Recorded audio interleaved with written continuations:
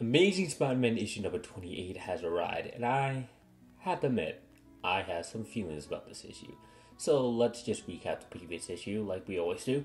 In the last issue, Doc Ock unveiled his new sets of arms called Octoids, which could separate into mischievous little gremlin-like creatures that could just go around like individually, or just form his own like separate appendages. Like he still has the arms; they can still form the arms, which was really weird, but not the weirdest part of this whole series.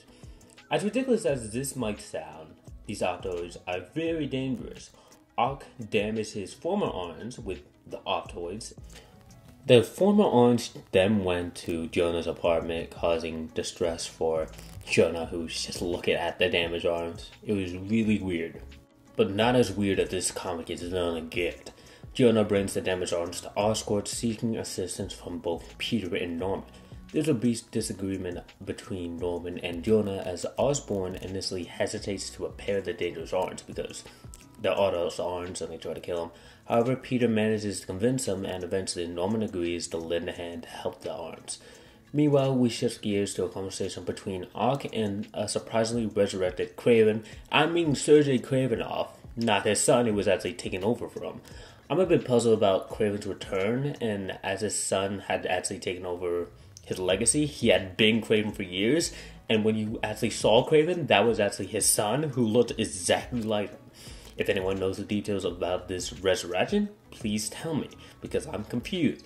The conversation revolves around Ock's satisfaction with his new arms and his dismissal of Kraven, declaring he no longer needs his help. It's nothing. Back at Oscorp, we witness Jonah's frustration with the treatment of the arms, leading to a confrontation with Peter. Jonah reveals that after the events of Amazing Spider-Man issue number 900, the arms have returned to his apartment multiple times, becoming his unexpected friend slash pet slash whatever this weird relationship is. It's really bizarre. The arms are kind of like Jonah's dog or pet. Really, I don't need this. After that, we transition to Norman working on the arms, but as soon as he finishes the arms and powers them up, the arms alert him that the building is under attack. None other than Otto Octavius is attacking. Ock then walks in the building, strolling like he owns the place, employing his Octoids to infiltrate the building, disabling security systems in the process. I really can't help to mention that Otto's dialogue feels like something straight out of a Saturday night cartoon villain. Since Superior Spider-Man, he's kind of regressed as a character, and he underwent a lot of growth during those days, but now he's just less interesting as a character, and everything he says is just kind of droll, kind of bland. Which is exactly the reason why I think that Marvel is making him the Superior Spider-Man again.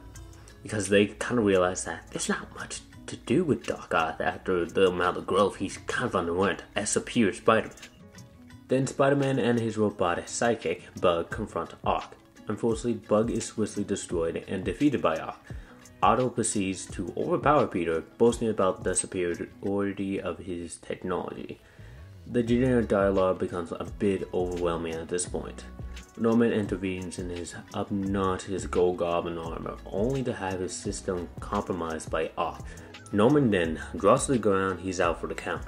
Otto then drops Peter and grabs a hold of Norman, driven by his memories of what Norman did when he was the Goblin King during, I'm guessing, Superior Spider-Man. I think this is what this is referring to. Hopefully I'm right, because we already know that Otto is coming back as Superior Spider-Man, so he might remember, which is interesting. The only thing memorable is the ending, and this is the end. In conclusion, this issue took a very similar tone. It's just weird. Honestly, I complained about like how issue number 27 is weird. I even used that for like a title, I'm pretty sure.